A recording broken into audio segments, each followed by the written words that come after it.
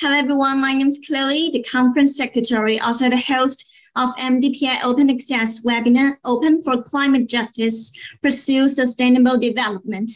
We would like to thank you all for attending this webinar with us today. And the theme of the Open Access Week has been officially announced as Open for Climate Justice. MDPI is launching 2 special workshops to encourage scientists to join together, take action, and raise awareness about exchange of funding can be means of climate justice. And we aim to promote connection and collaboration among climate movement researchers and international open community. Sharing knowledge is the human right, and tackling the climate crisis requires rapid exchange of knowledge across geographic, economic, and disciplinary boundary. We will record this lecture with the agreement of the lecturer and deposit them in our online database. We will continue to build this database with brief introductions and summaries of the topics across this fascinating field.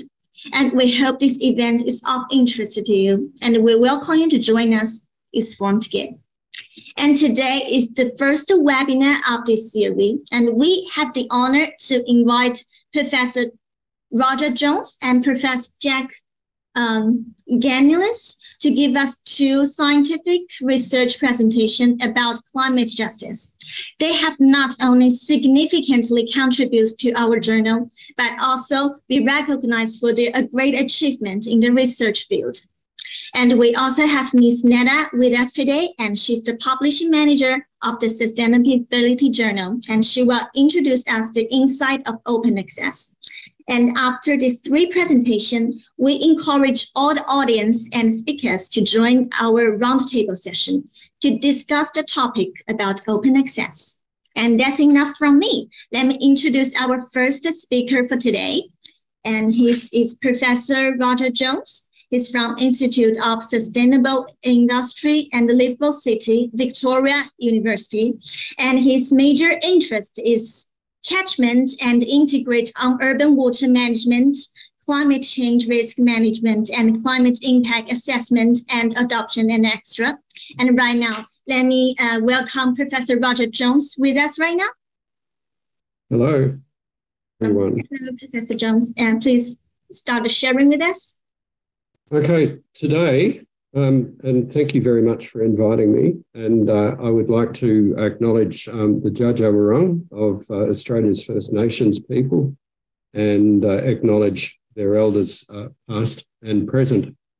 And today, I really want to talk about systems thinking. Recording in progress.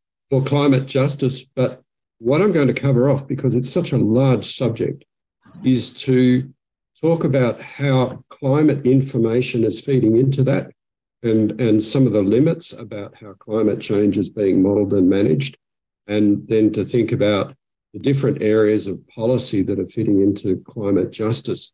It's not something that's talked about very often. It's taken for granted, and I'd like to promote the idea that systems thinking actually needs to start when we're thinking about how climate influences climate justice.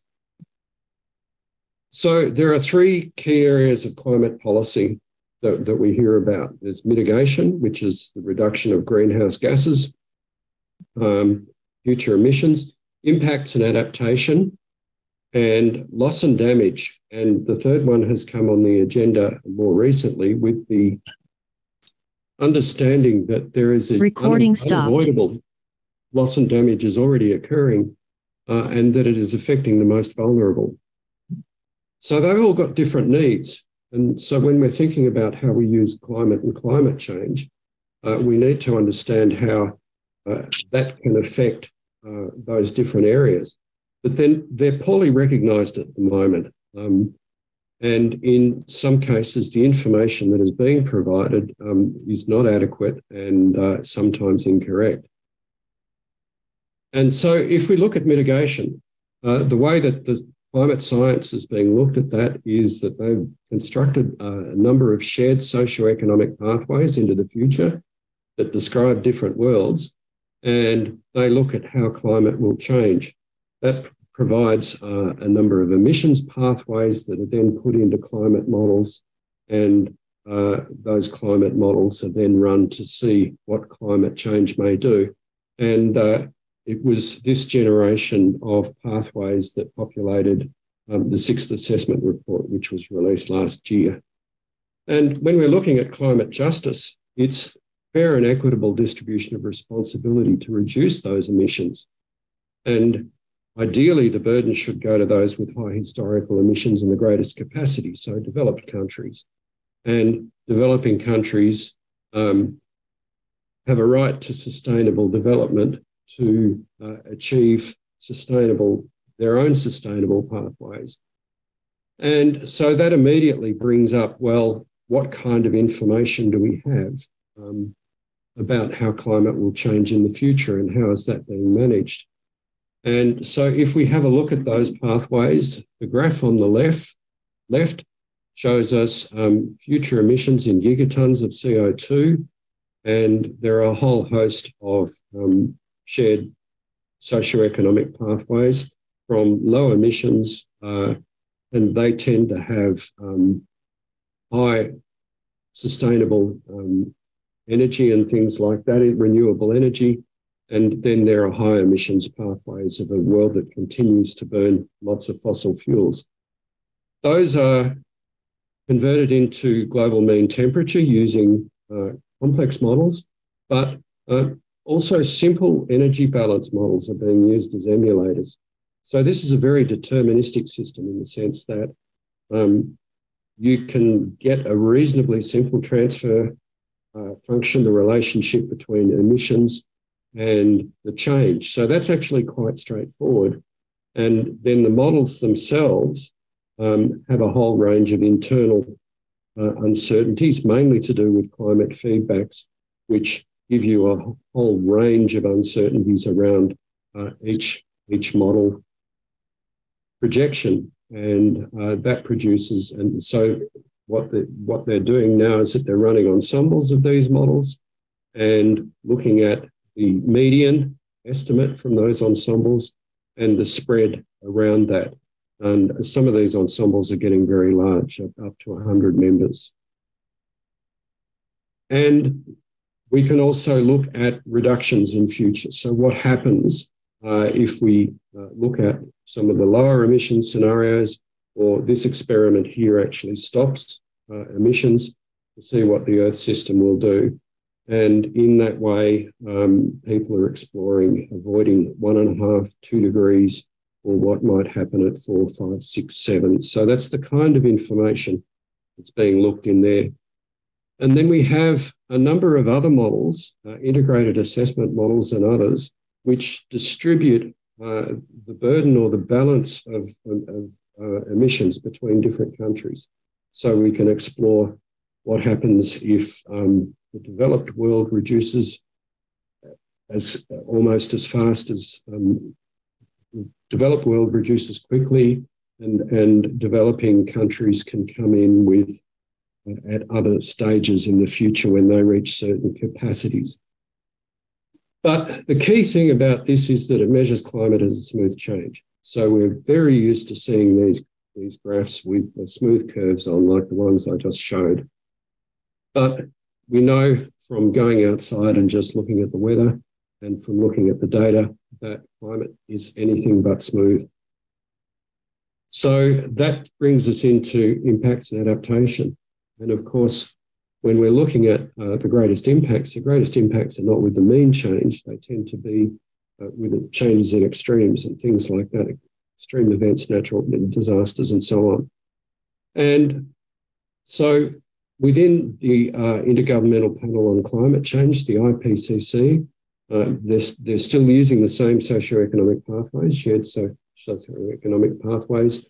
And in the sixth assessment report, they put together a list of what they call climate impact drivers. So that's things like changes in particular types of, like maximum temperature, extreme temperature, water resources. And so there are a list of about 30 or 40 of those.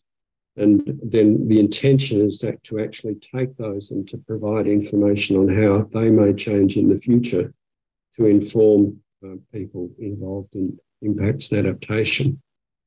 On the climate justice side, we have adaptation plans for adaptation finance and repurposing development aid, particularly from fossil fuel-based projects into more sustainable projects. But as we hear, the adaptation fund is underfinanced. Countries aren't putting in enough money, and there's a question about what it's being used for. And similarly with repurposing development aid, it isn't moving as quickly as people would like. So those connections are really not being made. But when we actually have a look at the nature of climate change itself, on the top here, we have a line with the best fit sort of curve sitting through it. And that's usually how the change is conveyed. But of course, all of the impacts are sitting in these peaks and troughs. And then when we subject this data to statistics that actually look at changes in mean in steady state regimes, we find that climate actually undergoes through a series of shifts. And we've done a lot of work on this, and if people want to follow up, I can show them some of that. But essentially, what we find is not that climate is changing through these smooth changes, but actually what it's doing is going through these shifts.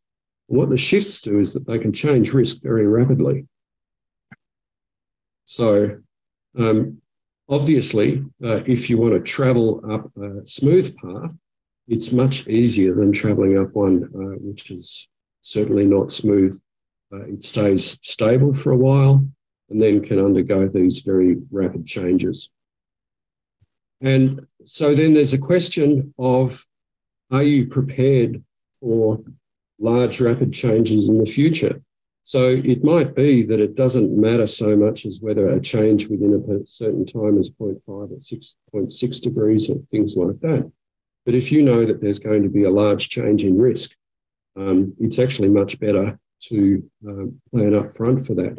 And we've had that confirmed with end users, impact people, adaptation people in many workshops. And what's actually happened in the history of climate modelling is that the early models were much less complex than what we have today. And the early generation were mixed layer models where they had a simple ocean modelled at about 50 metres depth and simple relationships taking heat deeper. When the coupled ocean atmosphere models were constructed in the 1990s and from then onwards, what actually happened in those models that regimes became emergent at the same time as ENSO became emergent in these models. And so what we can see in this bottom graph here is that up to 2100, and this is one of the early UK runs, it actually goes through a series of shifts. And very few of these trends in there are statistically meaningful. So actually most of the change in these is associated with these shifts. And another experiment that we did was that we divided these time series into the trend-like components and the shift-like components, and we associated those with sensitivity, climate sensitivity in the models, and it turns out that the shift component is 3 times as powerful in explaining climate sensitivity than the trend-like component. And what that tells us is that physically what's going on is that large amounts of heat are being emitted from the ocean very quickly. There's an instantaneous feedback in the atmosphere, and then the system becomes stable again. So we get these very quick changes in risk.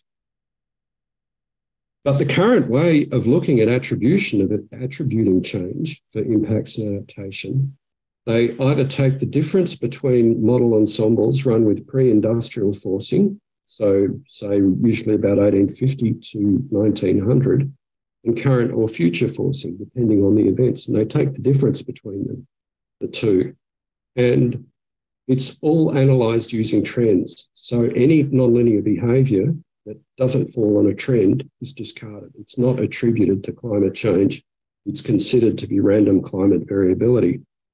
So if you're actually looking at that large nonlinear component and you're thinking about, well, where is the justice sitting with that, with those rapid changes, because it's affecting vulnerable people the most, it's being discarded as part of this method because it's not considered as part of the forced component. But the previous analysis that I told you about is that we're looking at nonlinear responses within the climate system to forcing. Another issue is that global moisture extremes currently are larger and more frequent than projected by the models. So what's happening in these two photographs is happening right now. That's on the left, we've got America's largest river, the Mississippi, that's in Memphis. It's a trickle. In other places, it's dried. In many places, at its driest levels ever. On the right-hand side, that photo was taken yesterday. It's the Murray River, Australia's largest river, and it's at record levels. That town is not half flooded, but there's a very good chance that half of it will be flooded soon. There are a lot of people putting levees and sandbanks and things up to make sure that it doesn't get flooded. My family farm is half underwater in country Victoria. So in Europe and America at the moment, we're looking at record droughts. And in Australia and other parts of the world, we're looking at record floods. When we look at changes in fire risk, and this is very relevant to all countries with Mediterranean-style climates, this is looking at something called Forest Fire Danger Index over the state of Victoria, where I live. And if we look at the average change around the years 97, 98, total FFDI went up by 44%. But if we look at the days of most severe fire danger, it went up by over 100%. And so what's happened in Australia, and you would have heard this, is that fire risk over the last 20 years has been extreme. And this level of fire risk is actually much more severe than projected by models. Models don't produce this degree of fire risk until around the end of this century, if they do at all. One of the reasons, and this is the Australian median daily forest fire danger index is the red. So that's the whole country. And here is season fire work jolly. And you can see that they both shift around the year 2000 substantially. So what's happened in Australia is not just an Australian phenomenon, it's a global phenomenon. And we're looking at a big change in fire danger. Again, it's non-linear. These go through two sets of regimes. Haven't plotted the averages, but they're almost straight lines. One of the reasons for that is there's this horrendograph here, and all of those colours are average relative, global mean relative humidity out of 32 climate models from the CMEP5 archive. And that's showing relative humidity from 1861 to 2100. This black line here is a high quality data set put together by the UK Met Office. And what it's showing again is around the year 2000, relative humidity went down substantially. And it's this relative humidity which is actually fueling a lot of the dryness that's affecting the severity of the fires. Now, only 4 of those models by 2100 reached that same level that we're at now. So we're seeing in the real world, we're seeing changes, particularly in the moisture spectrum, which are much larger than projected by models. So when we're looking at impacts and adaptation, the take-home message for that is we should be taking our guide from what's happening in the real world and looking at the models to inform us further.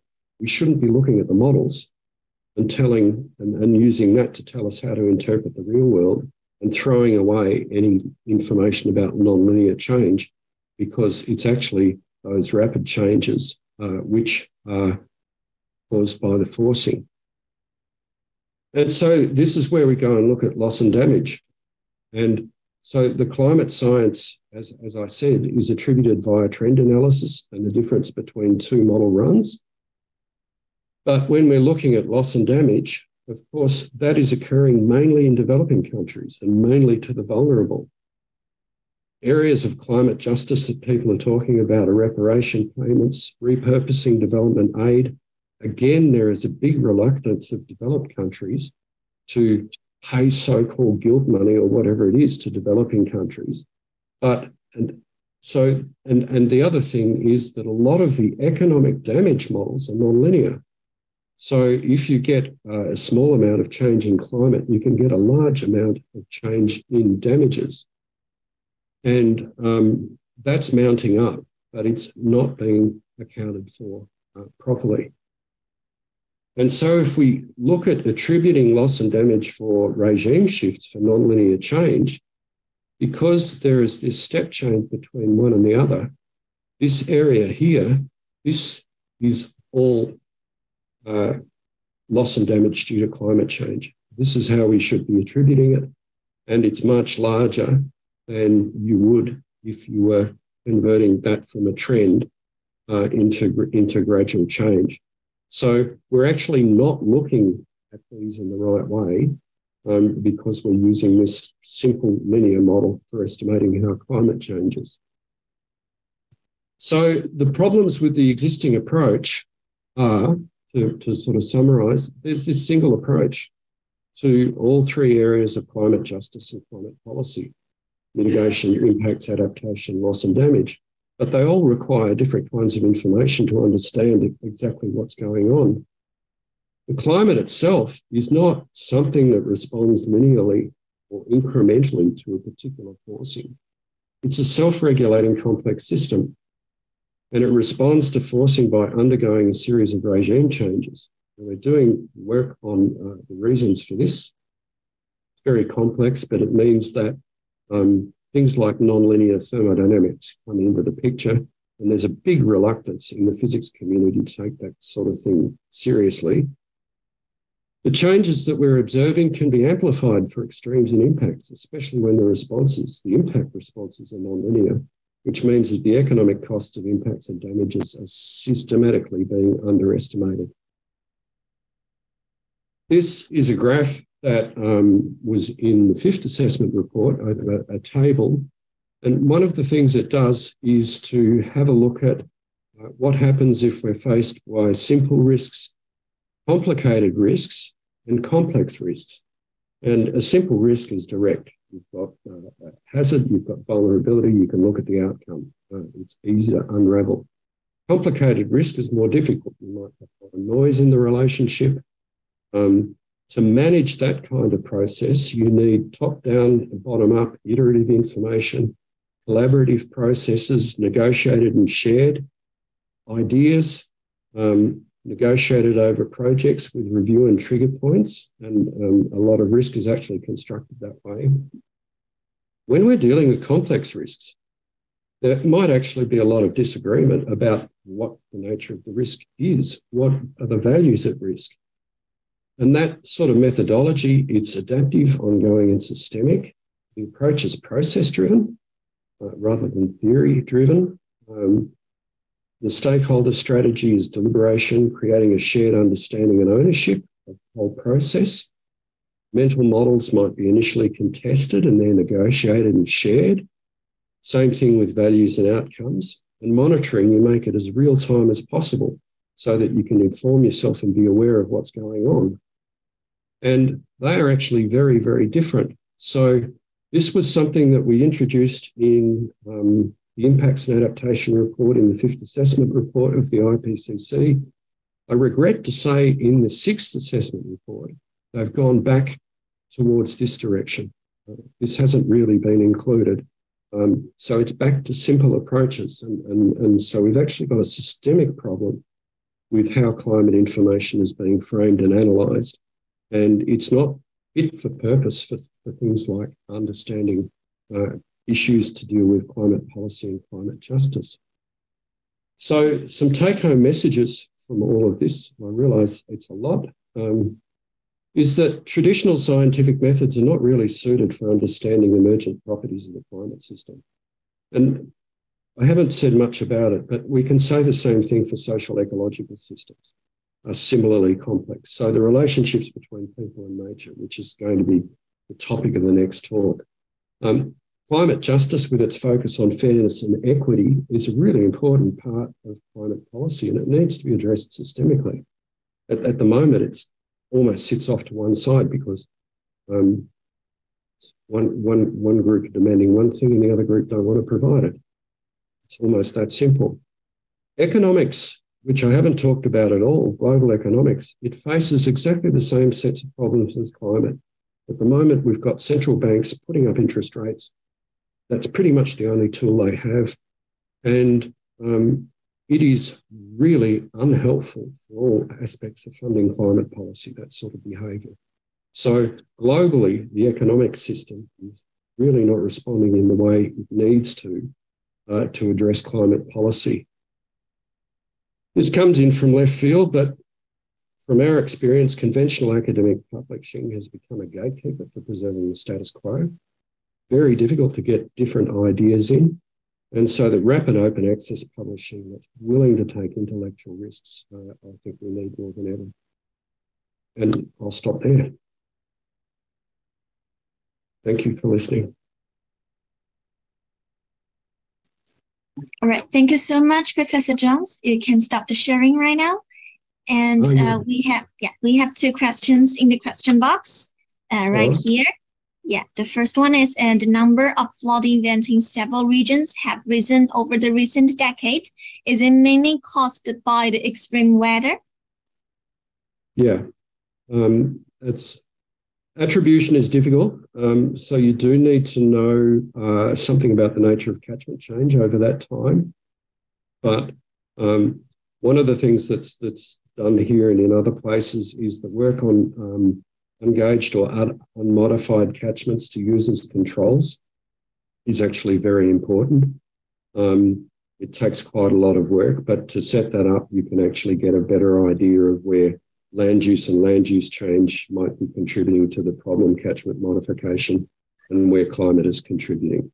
But certainly the evidence from where we are, we're looking at the droughts being faster and deeper. Not always deeper, but some have been. But flash droughts have come into our language. And in Australia at the moment, Southeast Australia, we're looking at the same levels of floods now that we had in 2011. That's just an 11-year space, much bigger than early floods. So again, we're seeing extremes in both directions. All right, thank you. And the second one is, well, developing countries have much more difficulties in tackling the problem of global warming. That's absolutely true. And I think that's, one of the key reasons for climate justice. If we look at who requires that, it's partly on a national basis, it's developing countries, but we've also got vulnerable groups in developed countries. And we really need to pay attention to both. And this means, I think, that when we're dealing with impacts and adaptation, loss and damage, our best guide is actually what's happening in the real climate. That's what's exhibiting the change. And then we should go to the models to build out our information. We shouldn't be depending on average change out of a set of models to tell us what's going on in the real world. That would be my main message from that. All right, thank you so much. And if audience have another question, please feel free to, we're seeing, and there's another one. Thanks a lot for presenting very justified and true picture about complexity and the present approach, but where should we focus as initial step? Sorry, I missed the last bit. Yeah, maybe you can check the question box. Is right down below. Yeah, it's in the Q&A part. Maybe one general question. Where should we focus as an initial step? It's on the bottom. Yeah, sorry, I'm thinking about that. I think one of the things that would actually be really good, because I'm talking to people who are faced by these impacts all the time, and we tell them about the nonlinear change and everything like that, and they say, oh yeah, that fits in with my experience. I can understand that. That's how I see the world changing. And then you've got a particular group of scientists who are saying, no, look at the statistics. There's a trend there. So one of the things I think, from that kind of messaging is to actually give people the confidence that what they're seeing is happening, it is going on. And if they feel that they're going through and experiencing unprecedented levels of risk and that more action is actually needed to face that, I think getting this message out there more firmly so that people can understand it is okay to act. We are doing too little. We can do a lot more. That's very important. We can fix the science eventually. But yeah, I think talking to the people who are affected by this, giving them the confidence to act and giving them the resources to act is actually really important. All right, thank you. Thank you so much for your answer. And if you have more questions, please feel free to leave them on the question box. Maybe later we can invite Dr. Jones to answer them again. Yeah, maybe Dr. Ganoulis, do you have another question? I check you typing me that you want to ask some questions. Maybe we can leave this question in the table, round table, but just in order to make this interesting for the participants, I very much enjoyed the presentation of Professor Jones, and I noticed that most of the work for predictions is deterministic. All the models, of course, they use equations and the solutions go in a certain path. But do you feel that sometimes this can be become unstable and having some bifurcations, which can be dangerous for the future? What is your feeling about it? Completely. So we've done a number of projects on this. The first was a decade ago called Valuing Adaptation to Rapid Change, which and bringing systems approaches into things, looking at institutional rules. I have a colleague, Celeste Young, who has put together what she calls the Inside Out method. And so the first thing that we will do in an assessment is that we will actually go into a system and we'll talk to people and do some workshops and test things and say, how do you make your decisions? How are you deciding what to do here, what to do there? What do you value the most? If this goes wrong, what would your response be? And so we actually look at the decision-making system they're using, the rules that they're making decisions, and then we figure out what kind of climate information might actually be used for that kind of things. Yeah, we very much take a different approach, which is trying to understand where decisions are being made. And it's only then that we'll bring the science or the economic models into the picture. Okay. Thank you. Yeah, thank you so much for your answer and thank you asking. And let me introduce our second speaker, Professor Dr. Jacques Ganoulis to you. And he's from Department of Civil Engineering, Aristotle University of Sussex, Lockheed. And his interest lies on water management, climate change and environmental issue, and energy use. And right now, could you please share your screen with us right now? Thank you very much. So I will share the screen, and this is the first slide. My presentation will be a little bit different from the one from Professor Jones. I wanted to insist on this keyword of justice, environmental justice under climate change. What does this mean? Of course, these are the impacts from climate change that can make some, create some inequalities socially and environmentally. And this is, a general question about the relationship between humans and nature. And I will come back to this interaction because if you want to be resilient and to make justice totally acceptable, this means that we can minimize the impacts from climate change.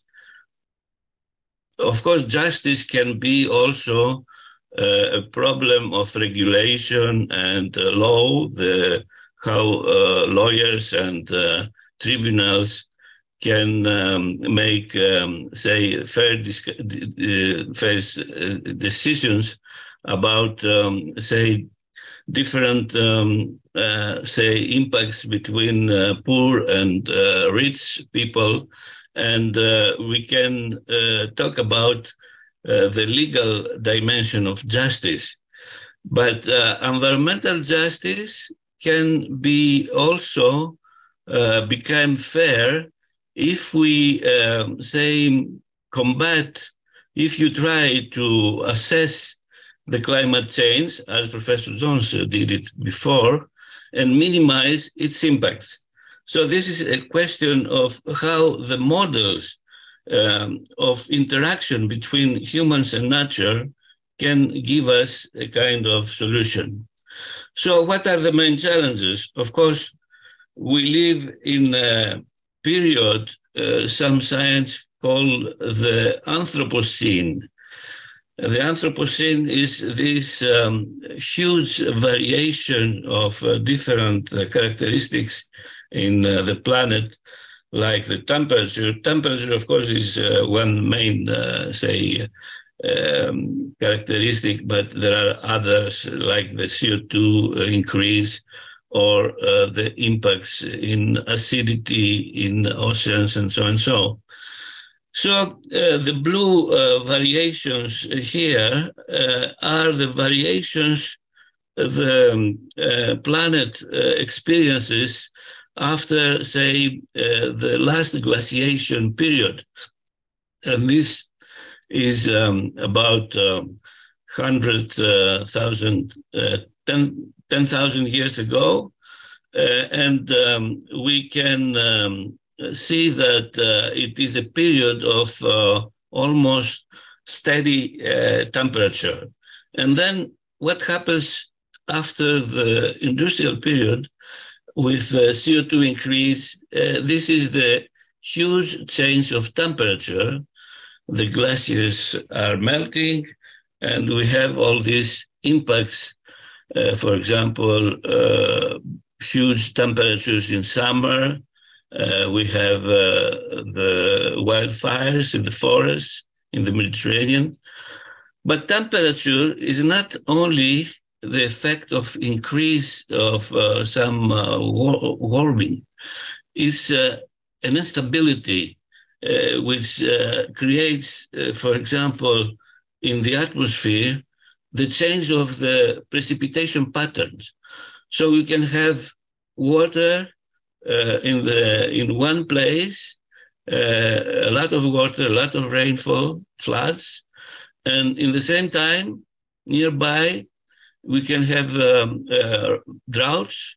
You can have long time, say, with very reduced precipitation, and this can create water insecurity. This happened in several parts of the world. This happened in the North Africa region, in the Sahara, where we have all this this region which has no precipitation and very, very, very low precipitation. But it happens also actually in Northern Europe. Last summer, it was a very dry summer. And there is a more than 20 years or more than 50 years drought in southeastern USA, in Arizona and California, a lot of problems due to this temperature increase, but temperature increase is mainly dangerous because of these instabilities. So another challenge is, of course, the overpopulation. We are reaching now about 7 billions of inhabitants. In Africa, for example, in many parts of the world, overpopulation means more need for energy, more water, and this can create also some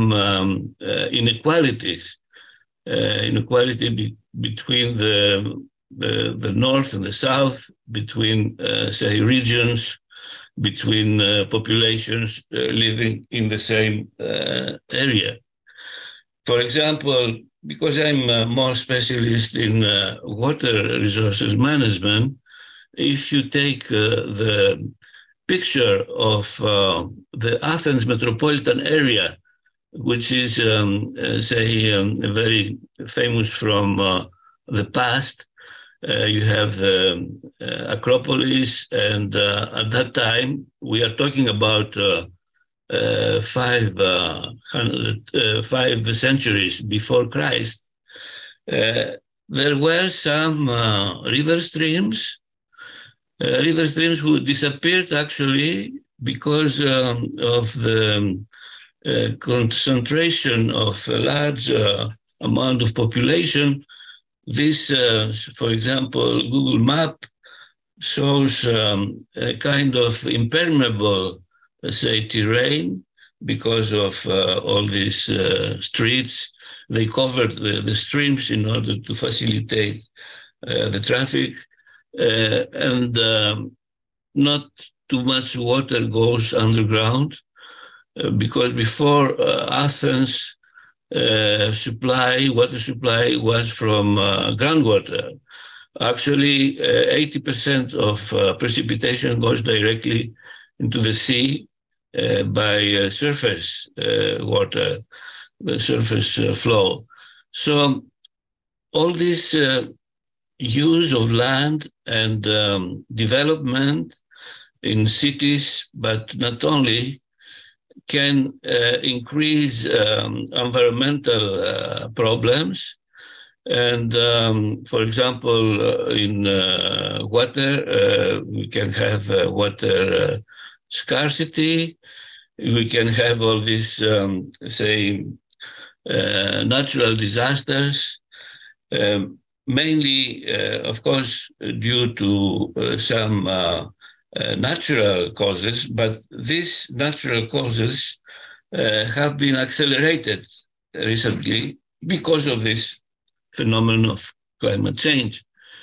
So how we can minimize these impacts, environmental impacts due to climate change and to human activities, by looking at the relationship between policy, science, and governance.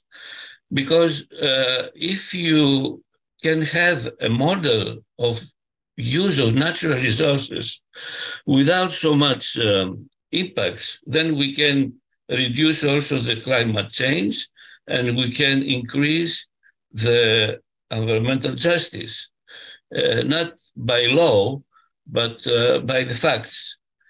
So there are 3 big cycles. The overreaching, cycle is the governance.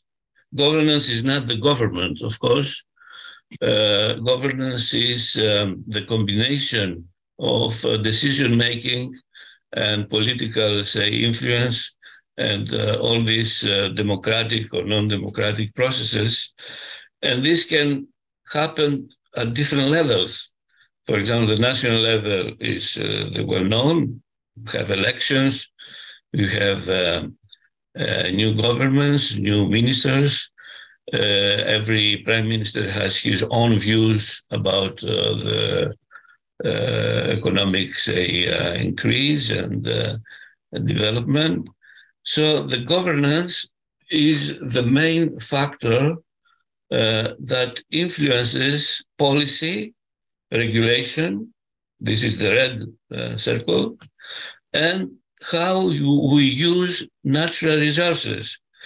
Because science, for example, and research and all these activities on how to use water, how to use energy, are based on, scientific results, also some empirical knowledge, of course.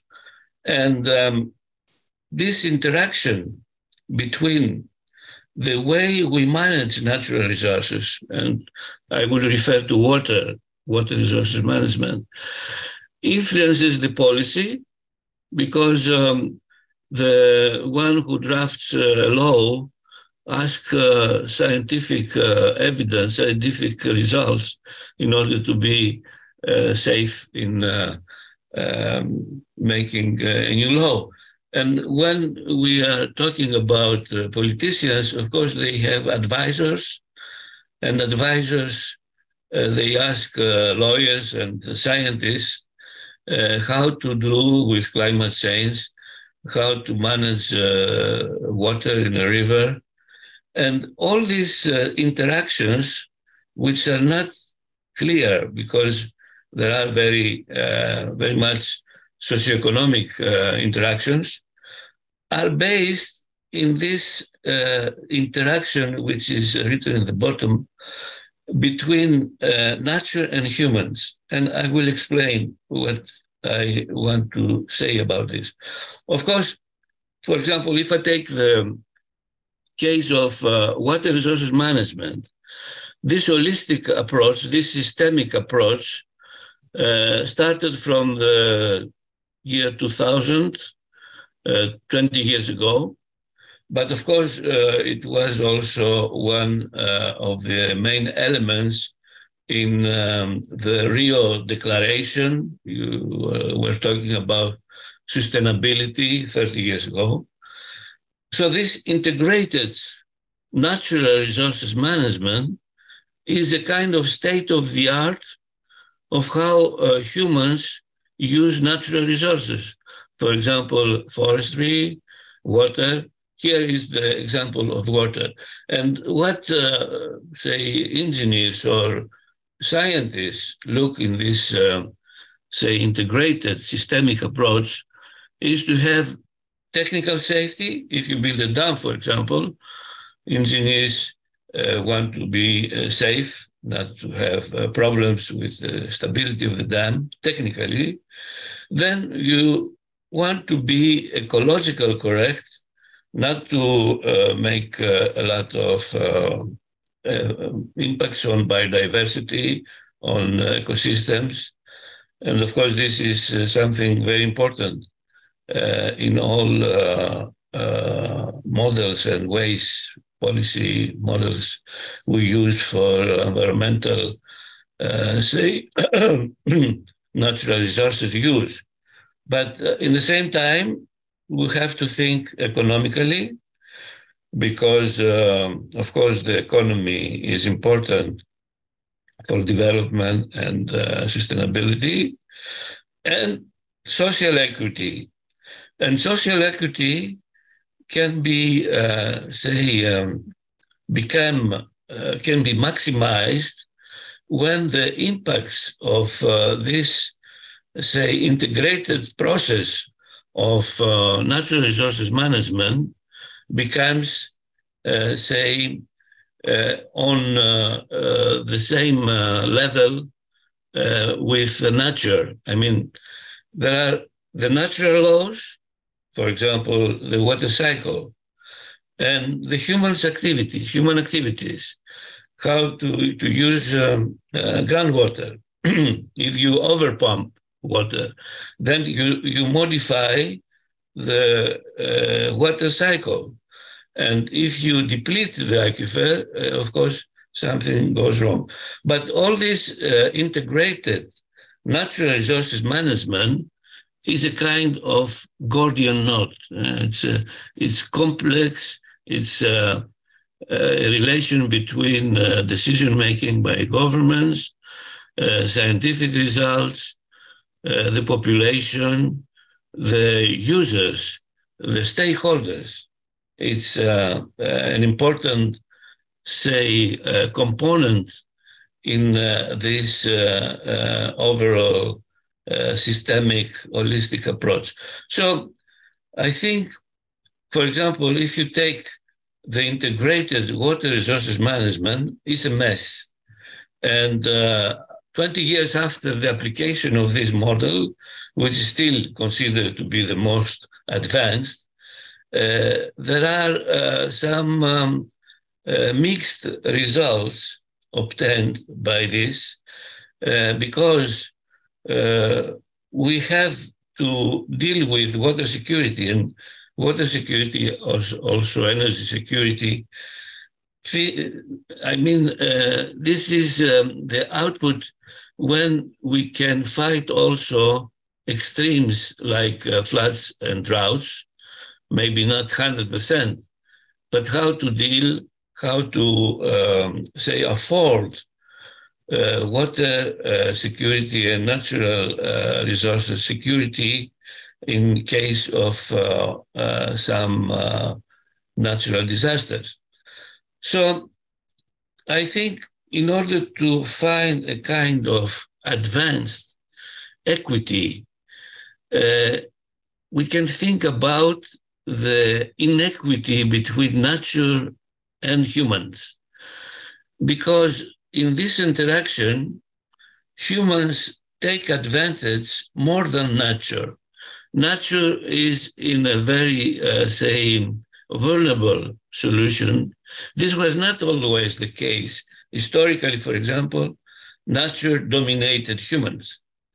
But with industrial development, the possibility to build the pharaonic dams like the Hoover Dam, where the concrete is the same we need in order to have a highway from New York to Los Angeles. You can imagine all this mass and volume of concrete. And then this was considered as an achievement. And the engineering, the engineers are proud about this, say, domination of the river by humans. But what happens today in this same Colorado River? There is not enough water to fill up the dam. So the dam is there, the technical, say, achievement is there, but the use of water is not the one we wanted. And this is because of the drought. But the drought is also related to climate change, and climate change is mainly due to humans and how humans interact with nature. So this integrated natural resources management has to be complemented by some components, and I think the main components are not technical, because this problem is not an engineering problem, the water management or the natural resources management. It's a systemic and holistic approach, but the holistic approach must take into account the social dimension. And social dimension is very important. And this is how we can go from the actual model of nature-humans interaction with different possibilities. For example, there is one model where nature prevails man. Of course, this was also historically the first interaction when humans were not able to dominate nature. So this is not a model which can be, say, acceptable. This is in the past. But there are some other possibilities. For example, you can have the intersection between humans. Humans, they have this cultural dimension, which is different from the natural resources. It's a culture, and culture can generate, say, new achievements, innovation, and so on. So we can think about this interaction between nature and man, but still this differentiation means that man or humans can have some pressures, can have the possibility when they use natural assets to create these externalities. Externalities are these negative pressures. And this is also another model of hybridization between nature and man.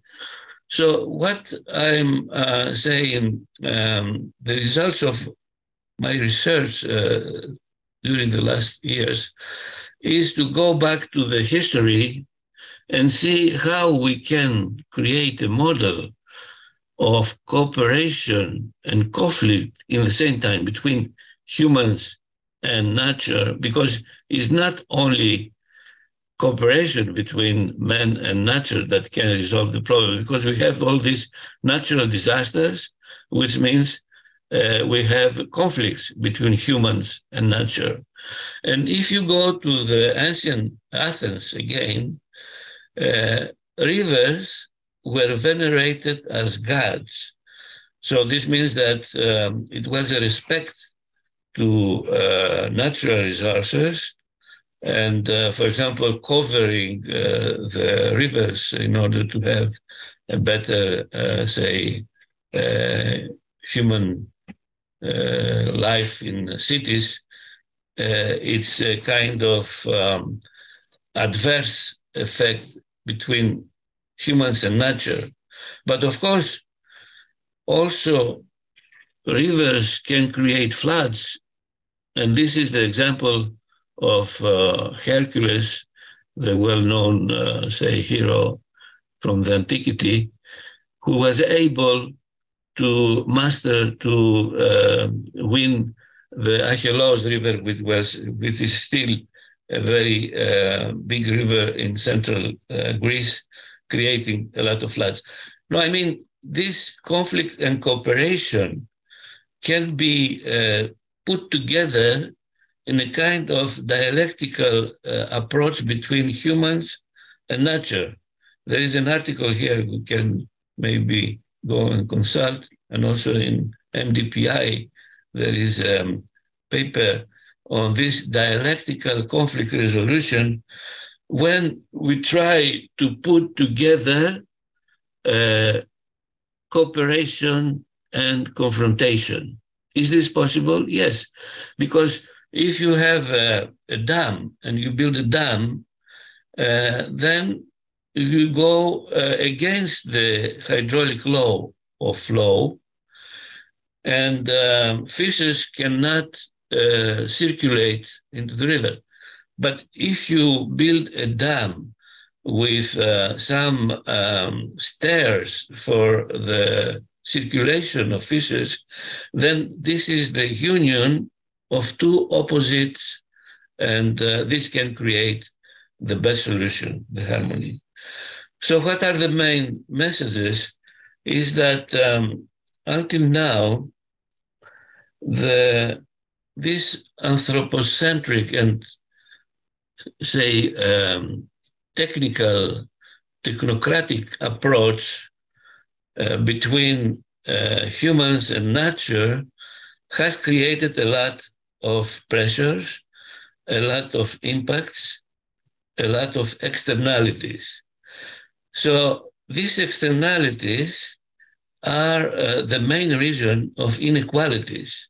Inequalities socially between poor and rich, but inequalities between nature and humans, between human society and how the planet works.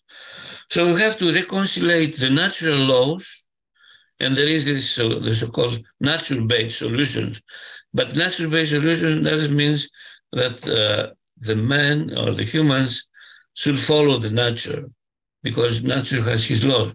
But the laws of the nature must be respected when we consider what is adverse, like floods, and what is, cooperation, and put together what are the opposites, the two opposites. So we want to experiment this model by different case studies. I'm not sure that the time available is enough. Maybe I will stop here by saying that if you take, for example, a community where we have different users of natural resources in energy or in water, then we can first analyze what are the activities of these stakeholders, water users, for example, against the natural laws. And then involving stakeholders in the process of management, try to harmonize the human activities, pumping groundwater, using the water from the river, in a way that this use is in harmony with nature. And this is not easy, of course, but this can be possible in order to have a kind of equity between social human activities and the planet, and equity between different social holders living in the same, say, society. Thank you very much, and maybe during the discussion, we will have time to respond and to analyze better all these questions. Thank you.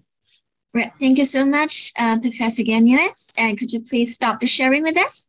Yeah, we have several questions on the question box. Maybe you can check it. It's in the Q&A part. Yeah. Yeah, the first one is about human activities. The human activities always influence environmental issue. We're usually considering about the bad side. Can I ask if there is any benefits from human activities? Of course, there are also positive effects and negative effects. But what is the situation is the overall, say, pressure, which is the negative one. I mean, we can, of course, increase the forestation. We can clean up the water by wastewater treatment station. But doing all this, by the end, we have a result. And this is negative. I'm sorry that I'm not in a position to show that overall human activities benefit to the planet. Of course, this is a hope that with innovation and technical, say, progress, we can do better. But, you know, all these tools are helpful, but they are not the solution, because the solution is the overall, say, environment, the overall model, how you use the technical, say, achievements and innovation. Because innovation can, say, improve, but can be also not so, say, positive. All right, thank you. Can we move on to the second one? Yeah. That is true that water insecure problems such as flood and water shortage will sometimes happen in the same area. Yes, well, in the same area, maybe close areas, because we cannot have at the same time huge precipitation and drought, but you can have in few kilometers apart floods and droughts. And this is not a scientific, say, result. This is the common, say, logic, I mean, the experience we can get recently. All right, thank you. And floods and droughts. So. Okay, and let's move on to the next one. Competition over natural resources, including land, forest, water, are they a major drive of the conflict? Well, I would say the main driver is water, because water is the source of life, for humans and ecosystems, and also for all forests and, vegetation, all terrestrial and water ecosystems. So if we resolve the competition over water, I think this is the catalyst to have solutions also to other natural resources. All right, thank you. And we have another one, and I think it's from Dr. Muhammad Bakr. We have future prediction now and another framework and extra. And the question is, how are we going to communicate those to the public and enhance the behavior change and promote more resilience? Well, this is a big open question. And of course, open, thinking and open communication is one of the solutions. How to communicate? To communicate without any restriction. Of course, we need some communicators. And UN, for example, related institutions are doing a good job. But still, there is an effort to find the ways to communicate, efficiently, because there are a lot of information in the media, in the social media also, which are not, according to the scientific results. And yes, open, communication, open source communication is one of the main elements that can facilitate this knowledge and this comprehensive, this diffusion of knowledge. All right. Thank you so much, Professor Ganoulis. Thank you so much for your answer. And I think our final one is for Professor Jones. He said, hello, Professor Jones. I have a question, if it is still okay. You talk about system thinking. Can we define that people with system thinking will be more likely to caring about global issues? That's a really good question. I don't think so. I don't think so. I think, systems thinking is a way of thinking. And, you'll run across particular personalities and you'll think, well, they think in a particular linear way. They like it simple, they like cause and effect and everything like that. I don't think that has a bearing on values. There are a lot of things that have bearing on values and what have you. And the other thing is that to deal with these sorts of issues, we need diversity of thoughts and approaches and things like that. We need systems understanding if we're dealing with complex systems. There's no way around that. You need to be dealing with emergence. There are certain techniques you can and can't use. But in terms of putting ideas together, thoughts, different people, when you're building a diverse team, some people are happy in the back room with their computers and they're very good at it. Other people are happy in front of a group of people. And so you need all of those. All right, thank you. Thank you so much for your answer. And right now we have our final presentation is from Ms. Neda Nikolic. And let me introduce Ms. Neda Nikolic first. And she's our publishing manager from Journal Sustainability. And Ms. Neda graduated from University of Belgrade with a master's degree in environmental protection. And right now she works as publishing manager of Journal Sustainability, Sustainable Chemistry, and Word. Hello, Neda. Could you please share your screen with us? Hello, everyone. Thank you so much, Chloe. I want to lose the time, so I will share my presentation right now. Okay. Can you see it? Okay. Perfect.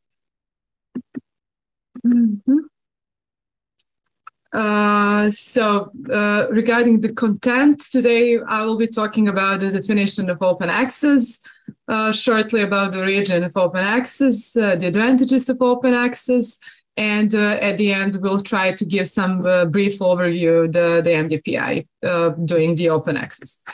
Okay, so we have a bunch of definitions of open access, and we choose the one from the Berlin Declaration on Open Access to knowledge in the science and humanities. And I apologize, I have some problem with the slideshow. Or maybe I should go just out this way. Okay.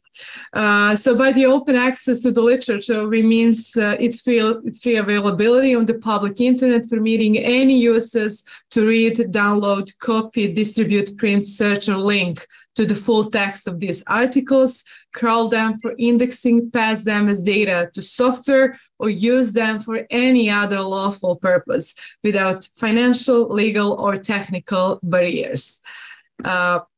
Okay, so within the open access, we have a few models. So there's the two main open access models.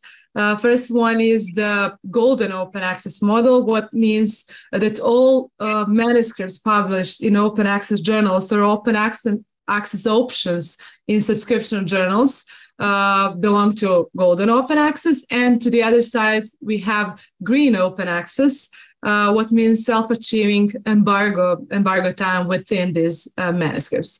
So the open access is free, immediate, permanent online access to the full text of the research articles for everyone web-wide.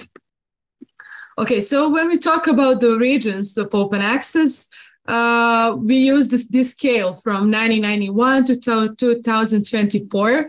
And when we go back to 1991, we have the archive preprint server launched by the scientists, physicists, different physicists, mathematicians, computer scientists who put out their work before the peer review and decided to make it visible to everyone.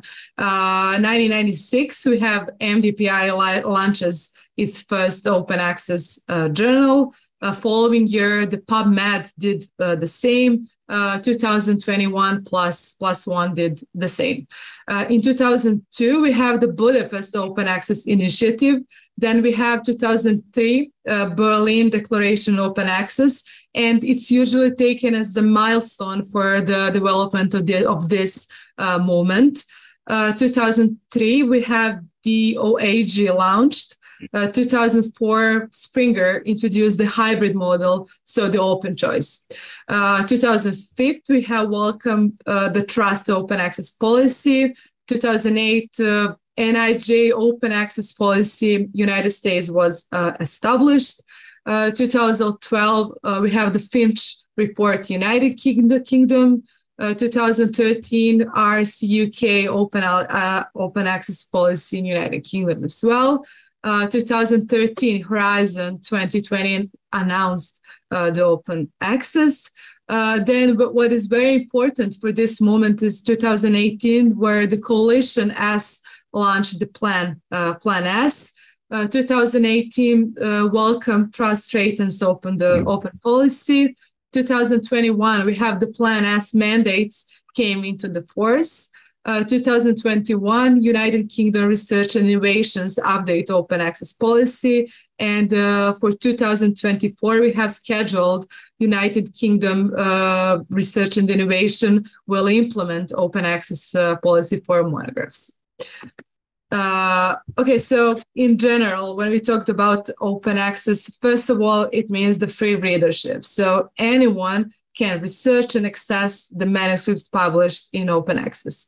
The second feature, what is very important, is the open licensing, so the copy or the copyright transfer. The third feature will be redistribution and reuse, so anyone can quote and use the content of those manuscripts. And at the end, modification, so anyone can change, update, and republish this content. What I mentioned before, we have these two main open access models. So it's the gold one and the green one. And besides those, we have the bronze, diamond, and platinum, and the black model. So what is important for the gold open access model is that all those manuscripts published are freely available immediately on the journal or on the web publisher's website. Authors has to pay the article processing charge, so it's sometimes referred to authors pay models.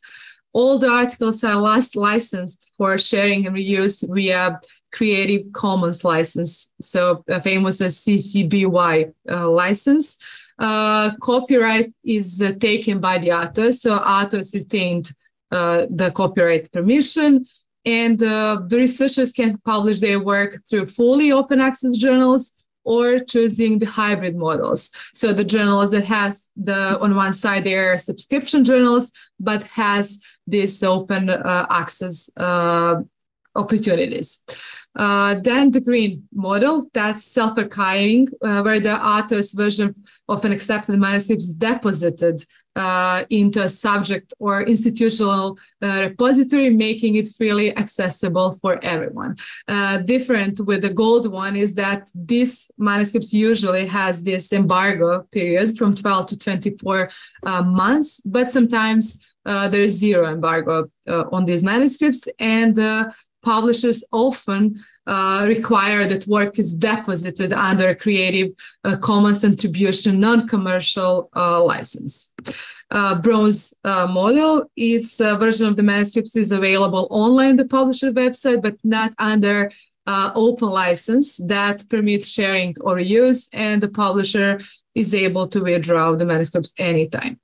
The diamond and platinum is similar to gold one, and these journals are usually sponsored by association and institution, and authors do not pay APC. Diamond journals also have no fees, and they are all based on voluntary contribution. And when we talk about the black models, open access black models, these are the illegals. So they provide the access to subscription, so to paywalled content. And in this case, there's no option to reuse, and this model is not openly licensed. Okay, so the Plan S, very important initiative for making full and immediate open access reality. This is an initiative published in 2018, and this plan is supported by Coalition S. So it's International Consortium of Research Funding and Performing Organizations. And Plan S requires that from 2021, scientific publications that result from research funded by public grants must be published in compliant open access journals platforms.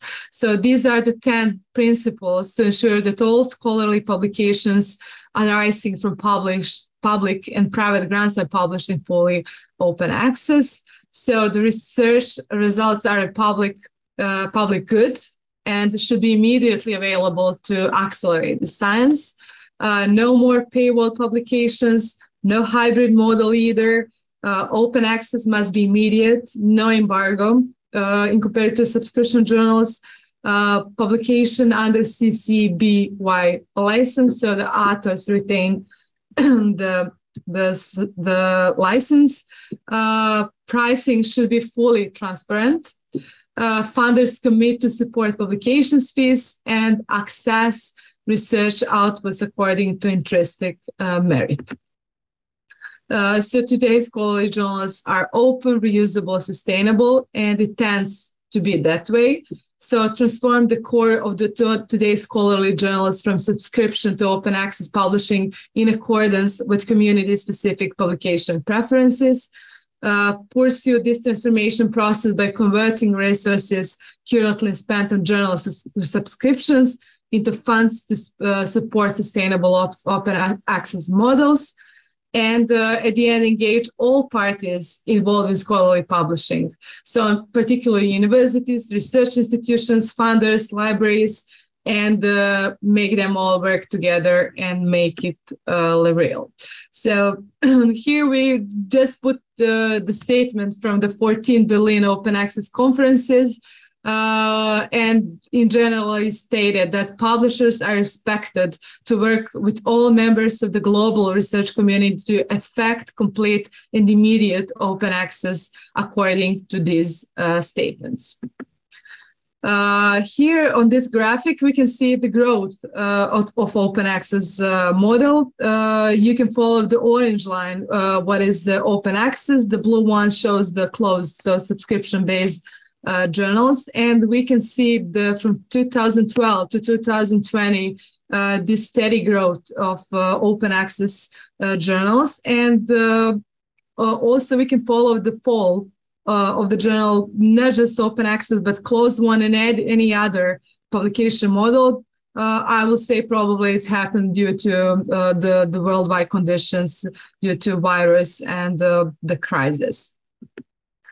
Okay, so when we talk about the future, seeing the future, mandates that national and funder mandates will continue to accelerate the transition to open access. Sustainability, all stakeholders need to work together to ensure sustainable transition, what is necessary. Open is about much more than open access. So how can we make the broader research workflow more open? And regarding the open infrastructure, it's crucial that the right infrastructure is developed to support open research practice. So when we talk about the advantages of open access, first of all, the most important is a much wider range of readers than it was previously possible. The following advantage is the equal access to the same information. So everybody in a scholarly world or non-scholarly world has the same opportunity to access the information.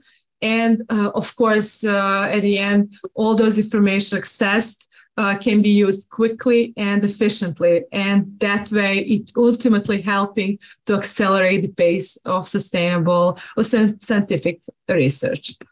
Okay, the further advantages of open access is definitely authors retain this copyright, what is very important for the authors. Unlimited distribution, potentially more citation in this way. Developing countries rarely have access to many subscription journals. So this way, we open access to platforms. It's actually accessible to everyone worldwide.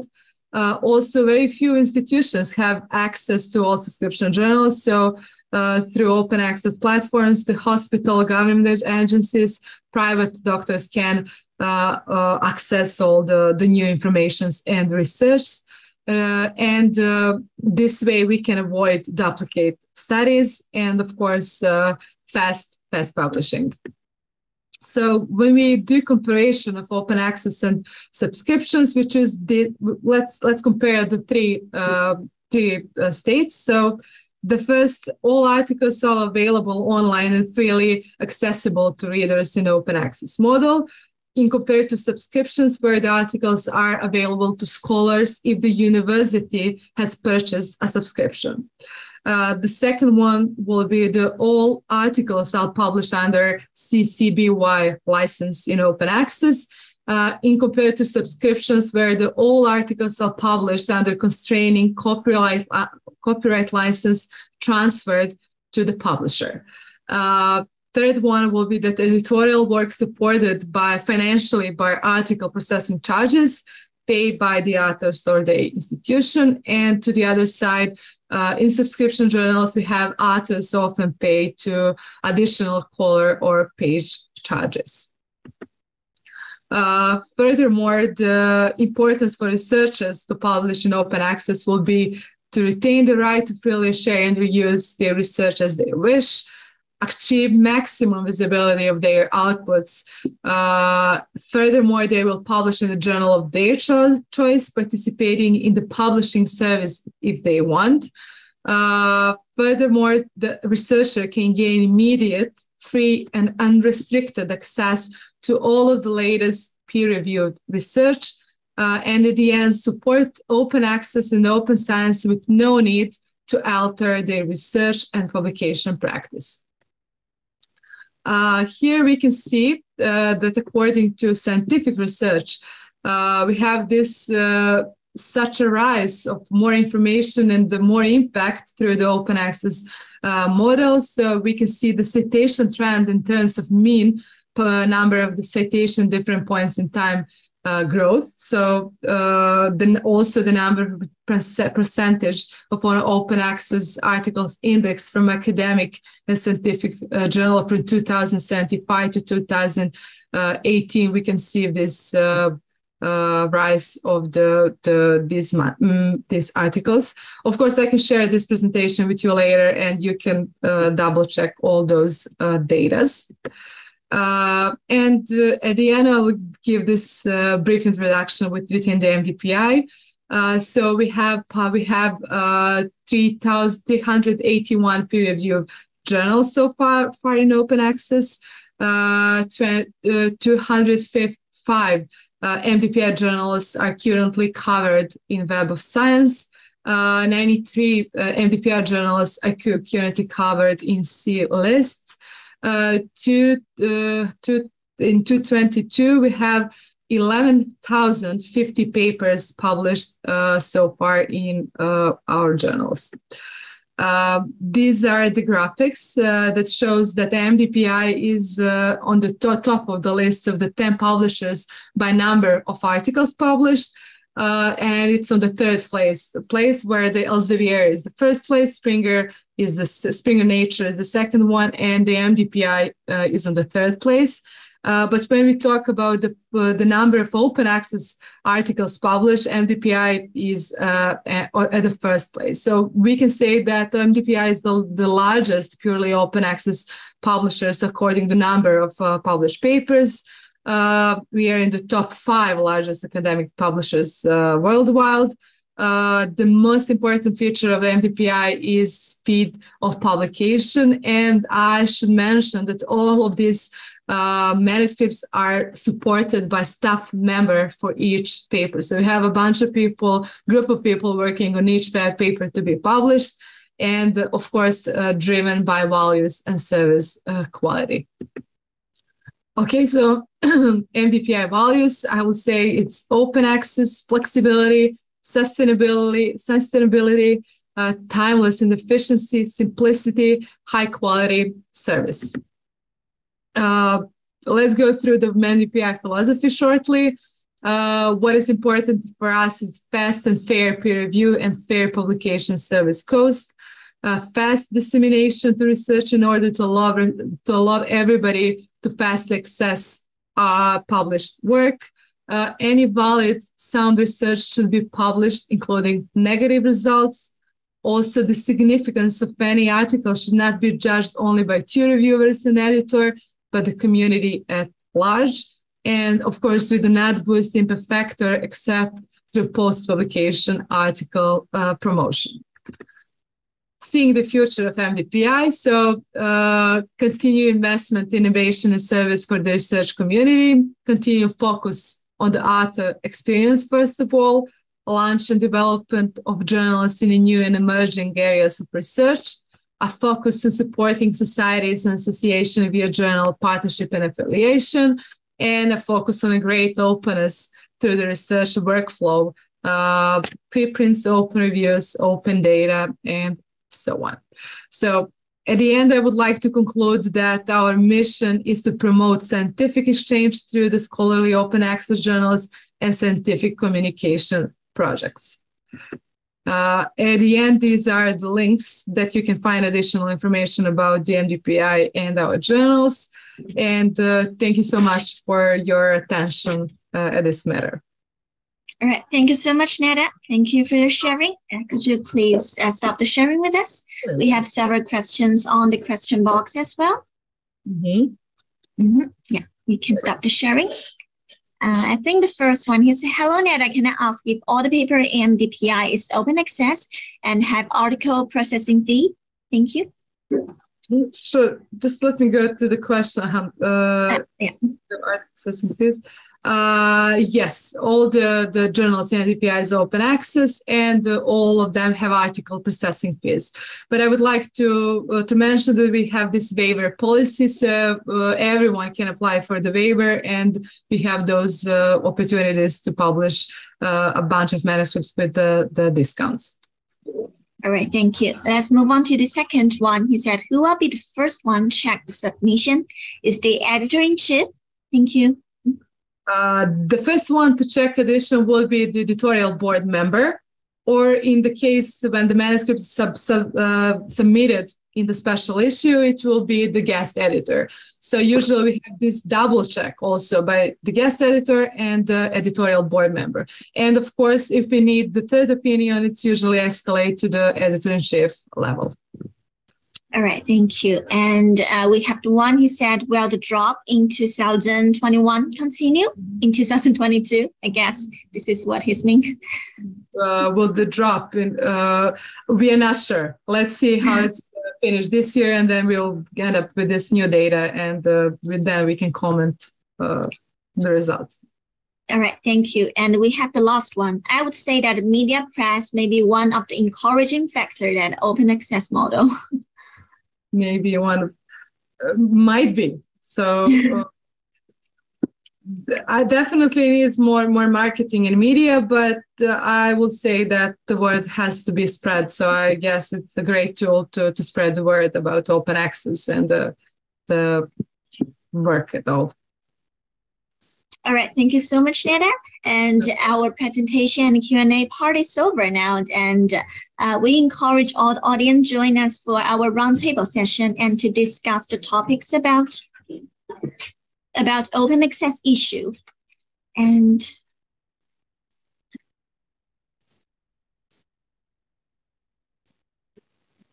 we have several issues we would like to discuss about.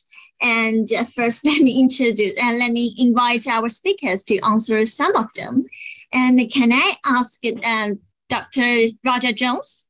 And do you want to answer the first one? How do you understand the theme of open for climate justice for this International Open Access Week? I actually thought it was it's a good topic to discuss. And I think partly because both of us mentioned that it's difficult to come to grips with, but it's actually a really important topic. And I think it's one of those where there's, nothing is fixed and nothing is firm. It's also very important for inclusion. So the people who are disadvantaged, particularly by institutional structures, it's very important to give more people a voice, to give more people access. And, I think, and as I do a lot of reviewing and a lot of editing, and it's often landed on my desk, I'm not quite sure why, who's people who want to publish whose first language is not English necessarily, but they're publishing in English, and I don't think people should be penalised. So often do quite a lot of work in trying to make, if you can see that the work is good and it has good quality, it should be supported to publishing. So I think, acting out climate justice or any kind of justice in terms of environment and access and everything like that is very important for the bigger picture. It's important to do the small things and the big things. All right, thank you so much, Professor Jones. And I would like to invite Neda for the second question. What do you think of the open access model? Yeah, could you please explain them from MDPI side? Sure, yeah. Thanks, Laurie. So obviously, I think that open access is absolutely necessary. So it's part of the development in our society regarding transparency, accessibility of information, democratization of information. So distribution of scientific research in just a bigger and larger way is through open access than through the subscription journals.